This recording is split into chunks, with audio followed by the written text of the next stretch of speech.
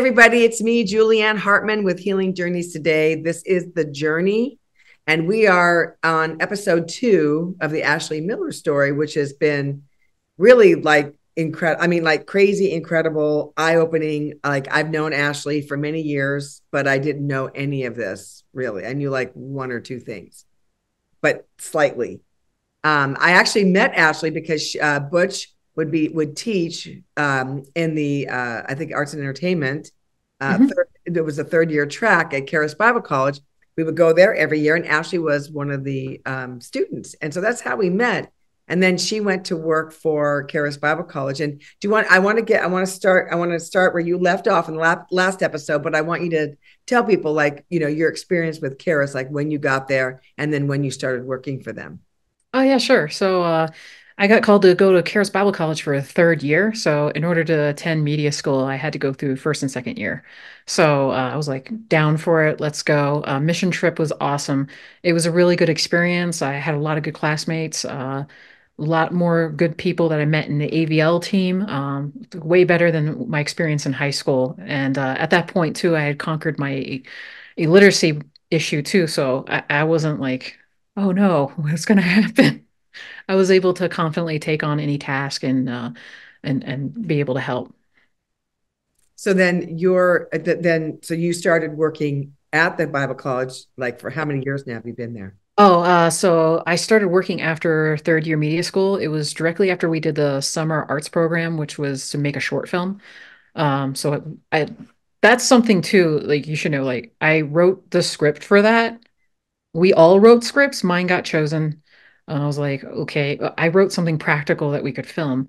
And then they also voted me to be the director. So I was like, that's a major testimony to my high school. I was like, like there was like at least two teachers that were rooting for me. I was like, man, I wish they're not there anymore. I'm like, I don't know how to track them down. I was like, I wish I could tell them that. Because they were really hoping for that. They knew I wanted to write comic books and get involved in the industry in that aspect or do something within the media entertainment.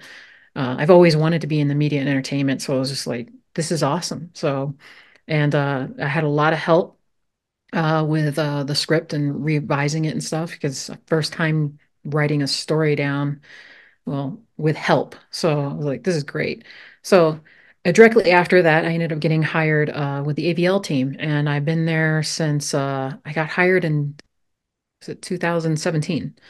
So, and I've been there since, and I was just recently transferred over to AWMI last September. So I'm in AWMI TV department now, and we're helping with the broadcast and creating promos and writing scripts. Wow, so you're 7 years. Yeah. That's incredible. Okay, so if you did not watch the first episode, you need to go back and watch it because it sets everything up. But yes, she was illiterate. Yes, her dad passed when she was in middle school. It was right before middle school. Okay, right before middle school. Her brother was killed in a car accident, and her mother had breast cancer. My God. And her future brother-in-law also was killed in an airplane accident. Man, that's a lot for anybody. Okay, so let's pick up where we were on the last episode Mhm. because I don't want to leave anything out. But I want everybody to know this is where it's at. So please go back and watch because there was so much said. So go ahead. Uh, we left off on the last episode that we discovered Believer's Authority, which Right. set up us starting. We found Andrew Wommack's television show, and I actually discovered William Federer too. So I think this is kind of cool. This is all adding up. And we would just let Andrew and like William Federer play. And I think my mom would have like a couple other ministers play in the background. And I would be entering into design competitions that I was able to finally read what the requirements were. And I entered in. I usually would end at a high running, but I never quite got there because I was still learning. That's something else too. I didn't have YouTube, and I didn't have a really good internet connection. Things would time out. I could maybe download a PDF.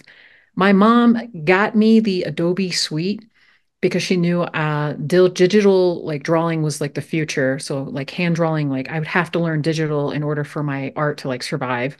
And I'm self-taught, God taught. I always say God taught. I'm God taught in Photoshop and After Effects and Illustrator. And then Premiere, Karis helped, and my mentors there helped me learn Premiere and how to edit. But the weird thing was is that like I would show my mom, she's like, how'd you make that? I'm like, well, I do this keystroke and you do this. She's like, how'd you learn that? I went, I don't know. But what I did do, I told her, I was like, I pray to God when you got me the box. I said, man created this, but you created man. The microchips that were created to run this program, you created. So you can help me learn this program.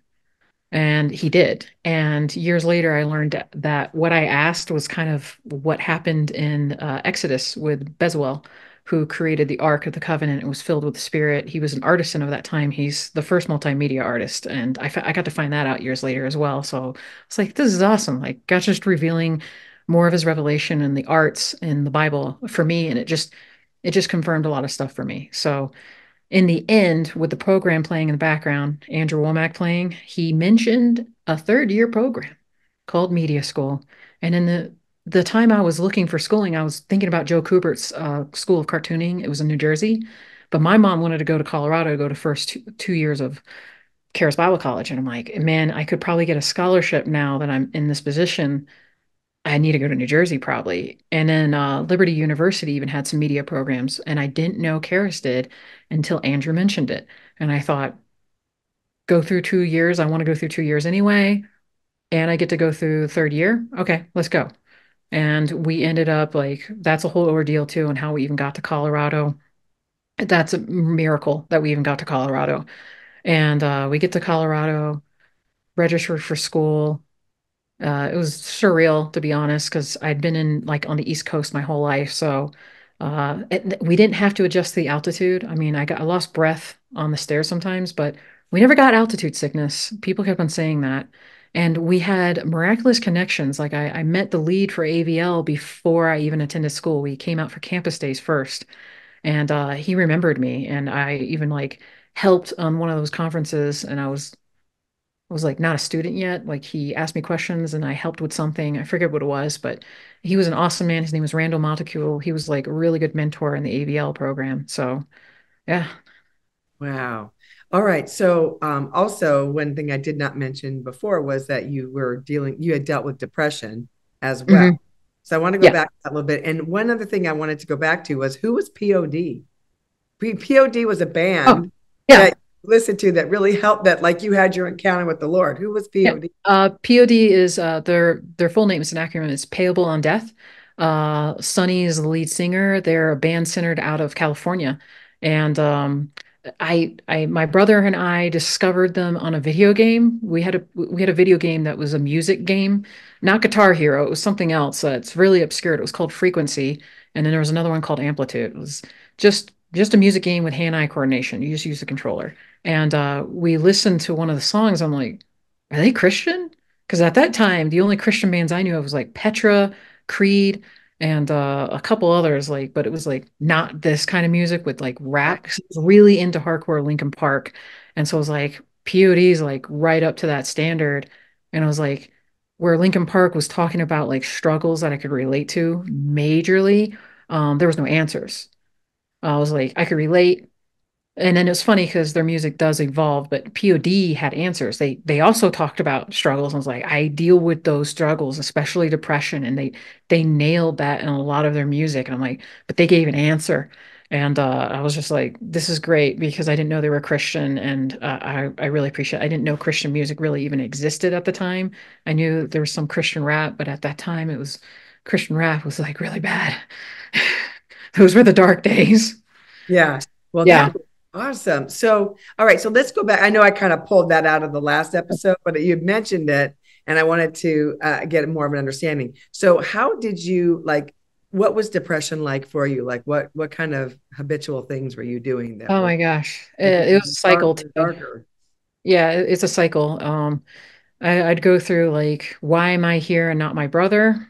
Because he had more potential, like way more like my brother and sister are like uber smart, like really smart. Like my sister has like a complete memorization. Like she can remember the notes that she took. She says she visualizes it. So when she would take tests, she would just in her mind pull out in her bag and look at her sheet in her head and see all the answers. I'm like, that's crazy. Gosh, that's My like a brother, power.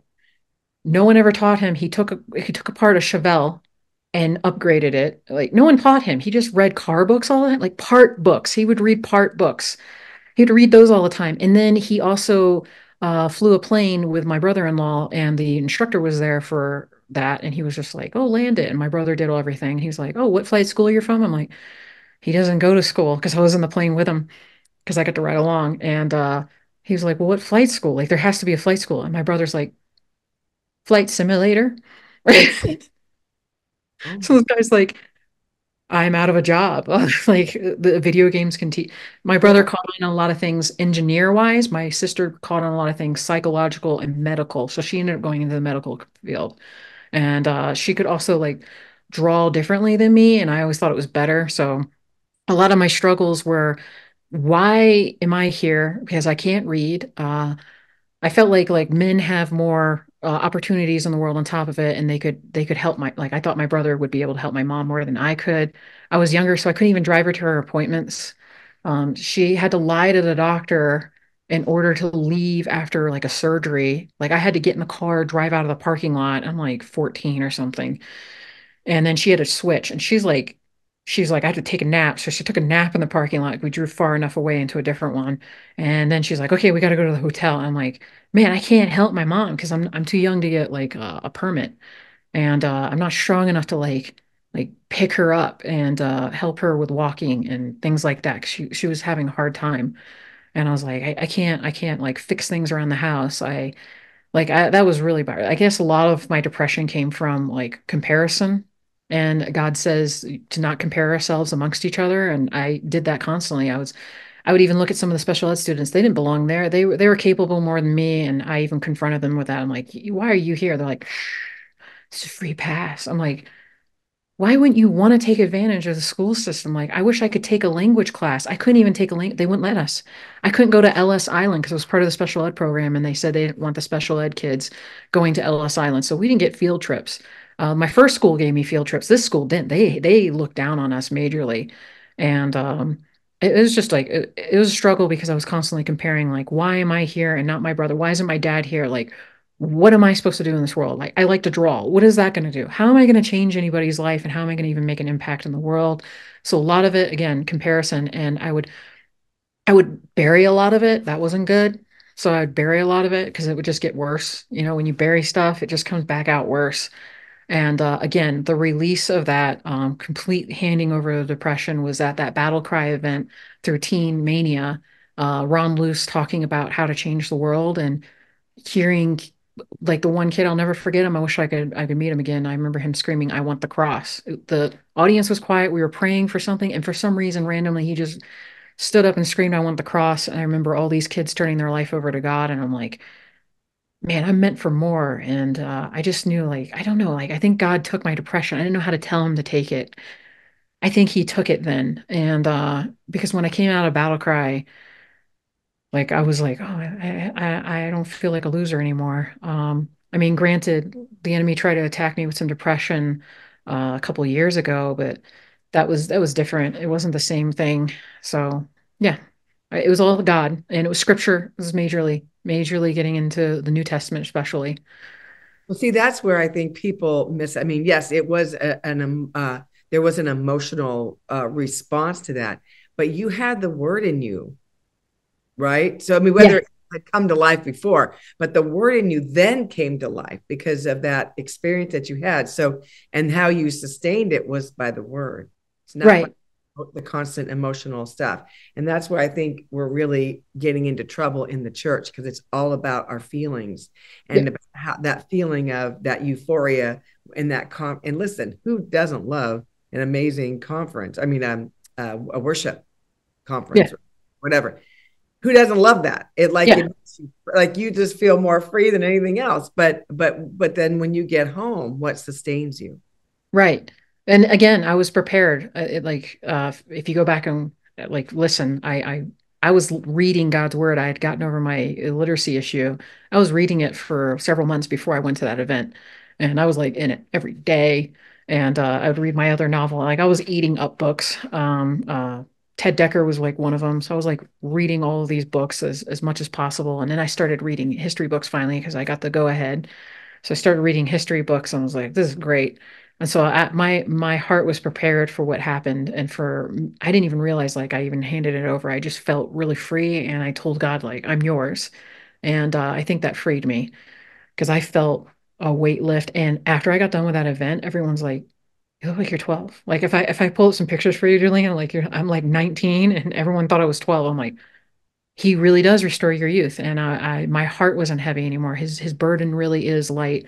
And sometimes that sounds cliche. And in the moment that you're going through stuff, it's like, eh. And sometimes we forget. And I'm just like, no, I have to remember that that happened. And especially once that youth leader told me, you're going to forget this and you're going to go back to normal. I'm like, do you remember the way I was before? Do you want me to go back to that? Like, are you guys nuts? Like they thought I was a troubled youth. I'm like, I'm not a troubled youth. I'm going through a lot right now. And so I thought that was crazy that that youth leader was like wanting me to go back to that. Just punch someone like that. No, I stood up out of the bus and pointed my finger. I'm like, I'm not going to. So That yeah. is awesome. And you are that strong of a person, strong-willed as a person to say, no, I'm not going back to that. And just to prove him wrong, right? Right. Yeah, no, that's awful that a youth pastor would say something like that. So now, okay, so then that depression lifted. That is awesome. Yeah. Um, Now you said that there was like it took a miracle to get you to Colorado. So in all of this, are you now you and your mom and your sister? I mean, whoever. I think your sister you said had kind of disappeared for a while, but She's back. My mom's actually over in Philly right now helping her with the kids. So yeah. oh, but now, so I'm saying at that time. Yeah, at that time, yeah. So you were again, it's a miracle. So what miracle happened to get you guys to Colorado? Well, that's another story, Julianne. It might go over. Um, Let me see if I can shorten this. Our all the finances that my dad had prepared for us had been taken completely. We weren't able to. We owned our own house. My dad made sure of that, but the problem was with property taxes. So then they ended up serving us a not a foreclosure, a sheriff sale. So we had to like do a rush sale. Again, that was a miracle. The real estate agent we did have was from a sister church. We should have just blown this church out of the water. Like, I don't know why. We just kept on getting connected with these churches, and it was the same church. It was just a sister church. The first real estate agent was from that church, and he was waiting for the sheriff's sale so they could have somebody else swoop in and buy the property. We decided to go to a different church that had a lot of business people. I don't know how we would drive past it because my mom would help with dog training at PetSmart, and we drive past it. And I'm like, they should try it. And we did, and we ended up meeting like a lot of business people that were in the same belief that we were. And we met another real estate agent. That's how we found out everything that was going on. We ended up getting him on it. He beat the sheriff's sale for us. We ended up having to take a loss majorly on our house. And the sad thing is that we only lost it because of property taxes. My mom wasn't able to work. She was going through breast cancer. They had her on oral chemo way too long. My sister like thought maybe she had like Alzheimer's or something. I'm like, she doesn't. The doctor said it was something called chemo brain, where she was like having issues like remembering things, like where she set things down. So we ended up doing a short sale right before the sheriff's sale, like literally days before the sheriff's sale, which that was a miracle. And we ended up going, okay, packed up all our stuff and got here. Checked out campus days first, drove back. We secured a place with a real estate agent from Kara. She was awesome. And when we were driving to Colorado, the landlord decided he would go with a different couple. I guess he didn't want Kara students. And I was like, okay, like he didn't want that. He was like, this married couple, like they're not even going to be here that often. Like they work out of state. I'm going to go with them. And our real estate agent said we could pursue legal action because we'd signed and we'd paid. And he gave us back our deposit, but he like terminated the lease. And so we drove into Colorado. Literally, we crossed the state line. It said, "Welcome to Colorado," and we get this call. And we're just like, we have our dogs with us and our cat and all our stuff. And we're just like, where are we supposed to go? Like, what do we do now? There's nothing left in Pennsylvania. Like we let go of the month by month apartment that we had temporarily in order to transition over here. It's like we have nothing to go to. We have to make this work. Like God's got to do something. He called us out here. He's got to provide. And this sweet lady, we walked into Sam's because I had a headache and I was praying over it and wouldn't go away. But I was like, you know what? Like I just need to get some Tylenol. It's fine. So I got some Tylenol, and there was a lady at the pharmacy area, and she went, I don't know why she said, she's like, where are you guys from? And we told her, and she's like, are you missionaries? And I was like, no, but we're wanting to attend the Bible college up in Woodland Park. And she's like, oh my gosh, like, where are you guys from? We told her, and then she's like, do you guys have a place to stay? And we're like, no. And she's like, you can stay in my place. I'm like, what? So she had to stay there for like 2 weeks until we could find a place. Wait a minute. So did she live in Woodland Park? You know, she lived in Colorado Springs. Oh, Yeah. you're complete strangers. Yeah. See, look what God is just like all over your life. Yeah, she let her dogs even like come in and everything. They're well behaved. My mom's a dog trainer, so yeah, she let us That come stranger in. in the pharmacy Yeah. She says was at one of those little tables like giving out samples at the pharmacy, like for like some sort of like vitamin. and said you could just come stay with me. Yeah. Yeah. And we stayed with her for like 2 weeks until our current real estate agent who felt bad for us like found us a place which we're currently still in. Wow. Yeah. Oh my gosh. Look what that is. See, and you know what I love about you is that you're choosing to be excited and to rejoice in the things that has been done for you, like that lady, like getting your place, instead of trying to go back into the memories and all that of things that were, all the difficulties and stuff. Right. That's a choice that you made, Right. and you made the choice. Right. We just rolled with the punches. I guess I learned that from my parents too. I always have a saying, like everybody knows I say it at work. I'm like, pivot. You just pivot. You just got to pivot. I was like, my dad did that really well. My mom did it really well. I learned it in martial arts, literally.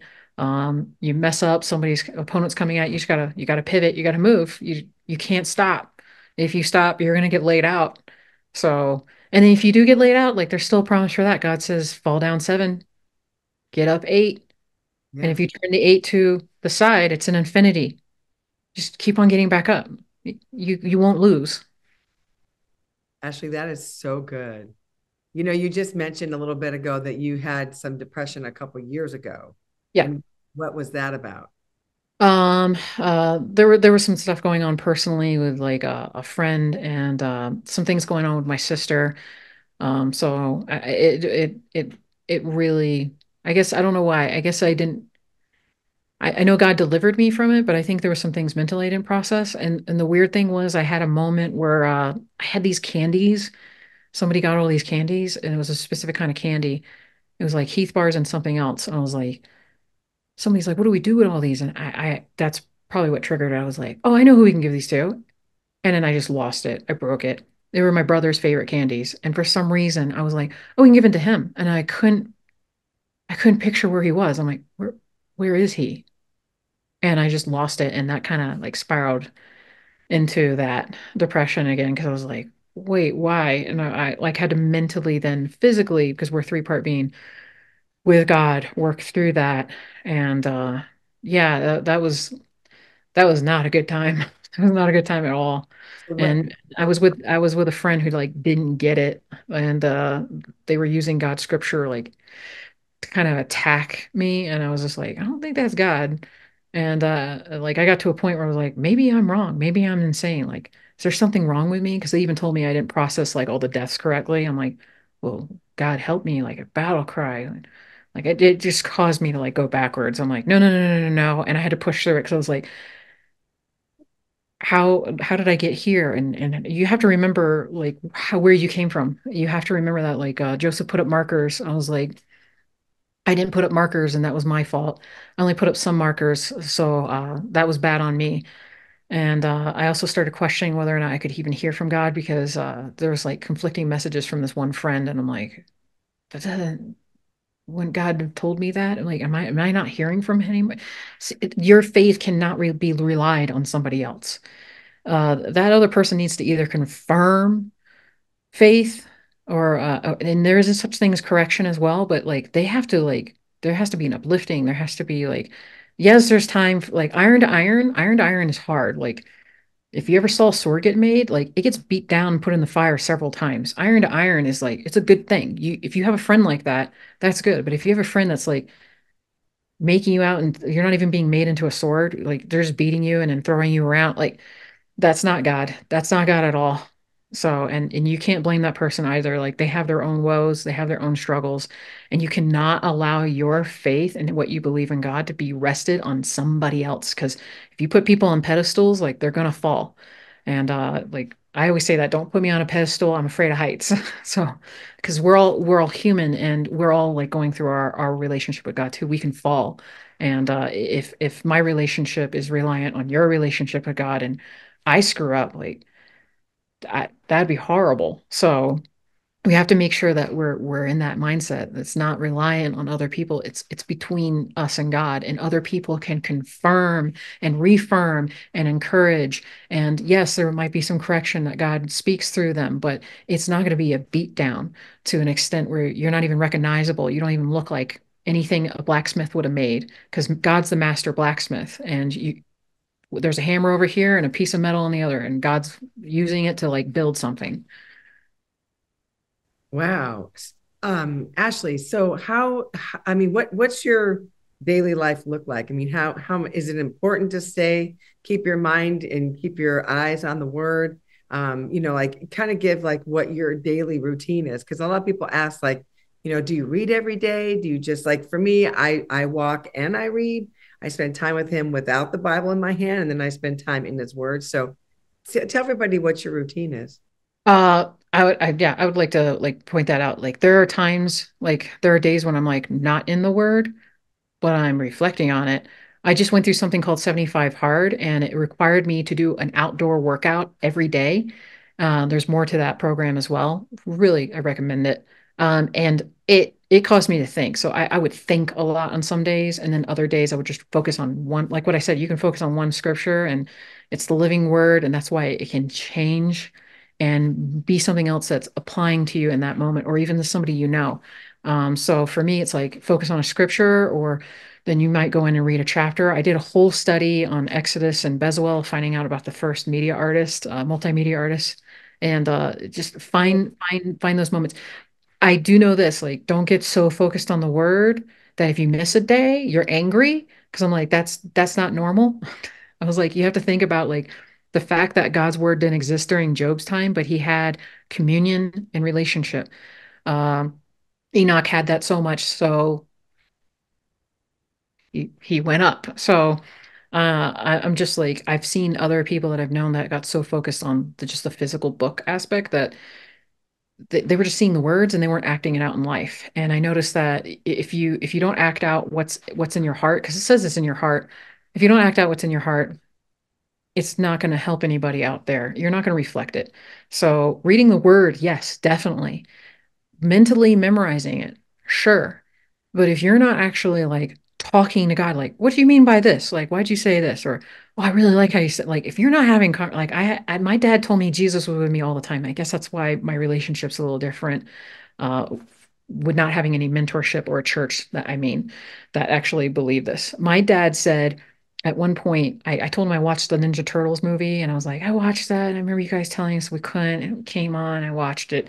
My dad went, was it good? I went, yeah. He's like, how about this? Because he told me, he's like, I'm not going to be around much longer. And you can't always be like telling me like what you did wrong. And he's like, I want to guide you so that you can know what's right and what's wrong. He's like, so how about this? Would you have watched that movie with Jesus? Because he's with you. And I was like, yeah, it was actually really fun. The jokes were really cool. And I liked the martial arts. And there was nothing bad in it. And he was like, if you feel like because if you need to know, Jesus is literally sitting next to you, would you subject that to him? Would you feel uncomfortable? Like my dad told me, he's like, he's literally around you all the time. So like you can talk to him at any moment. And so I guess that's why like I can go through chapters of the Bible or I can read just scripture and focus on that for the whole week. And then there's some days where I'm like not reading God's word, but I'm going on a walk with him. And I'm in the car going to like Colorado Springs or something and I'm by myself, I'm like jamming out with God, whatever music I'm listening to. Sometimes I go down without music. I literally think he's in the passenger seat. Like that's where I'm at. And that's where the people have to be at. He's not only just in a printed word, he's the living word. And like even when I was illiterate, I was saying scriptures and people at the church thought I wasn't illiterate. They thought I was lying because I was repeating scriptures. I'm like, well, that's just because of my relationship. I Yeah. was like, you'll remember what your mom and dad said, even if you don't read their journal. So, but you should read their journal because they wrote letters to you. So you should read that. It'll just confirm things. So yeah, I just, yeah, read God's word and also don't get so focused that it's the print. You have to live it out as well. Yeah. Well, it says don't be a hearer only, but be a doer of the word. And Hmm. a lot of times Yep. people think that means I got to go serve at the church. Yeah. It can, but the doer is do what is the truth in your heart. Yeah. Faith is action. Right. What you Yeah. heard that went into your heart, now you're going to do. Now you're going to live that out. So, Yeah. Ashley, you are an amazing woman. I just want you to know that. You really are. And there's so much more to you than what you put off. Let me just say that. This is probably the most deepest conversation you and I have ever had. And you actually, some of you would recognize Ashley because she does the AV for Healing Journeys Today conferences. And so, and just always such a, you don't even know that you're there. Like you don't complain. You just do your job. You do it well. You do it so well. And we just appreciate you so much and everything you've done for us, up to Thank this. you. So, but she is an incredible woman who loves Jesus and has just trusted him in every part of your life.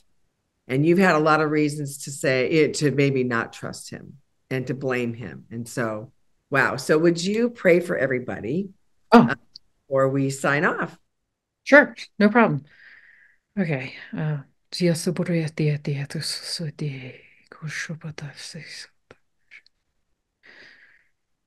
Lord, I just pray over everyone that just viewed this and that view future testimonies as well, Lord, that they have the revelation and the spark that's just needed that turns into an inferno for you that's going to touch lives and impact their community. Lord, I just thank you for healing journeys today and the lives that it's changing and the healings mentally, physically, and spiritually that are taking place. And I just thank you for the Hartmans, Lord, for them starting this up and just gathering people as they go. And I just thank you, Lord, for the impact that it has made and it's going to continue to make. In Jesus' name, amen. So, like we said, there are 2 episodes. You need to go back and watch the other one, the first one, so that you get a really good foundation about what we're talking about in the second one. So, Ashley, thank you so much, sweetie. You have been a blessing to this platform in many ways, and now being on the journey as well. So, thank you so much. And everybody, all of our viewers, thank you for watching. I also want to make sure that you guys are all subscribing. I know a lot of times we watch these videos, but we don't necessarily subscribe to the channel. But we'd like to know, like, how many people are actually with us all the time. And the way to know that is if you subscribe. And of course, there's no like fee to it. But yeah, definitely do that. And we also have coming up is the Sound Mind Summit with Dr. Kevin Chapman. And this is going to be July 19th and 20th. That, he is what we call him the fear and anxiety doctor. And he's coming here for a 2-day summit, which you have to come to both days. I'm not letting people just come to one. So call in well. Do you not like that, Ashley? I don't say call in sick. I say call in well. Yeah. But because you can't call in sick, you're healed. You can't call in sick. Yeah. Anyway, so we call in well. So I want you there because it's going to be really something that is going to change your life. We did 1 day in December and it for 5 hours and it changed people's lives.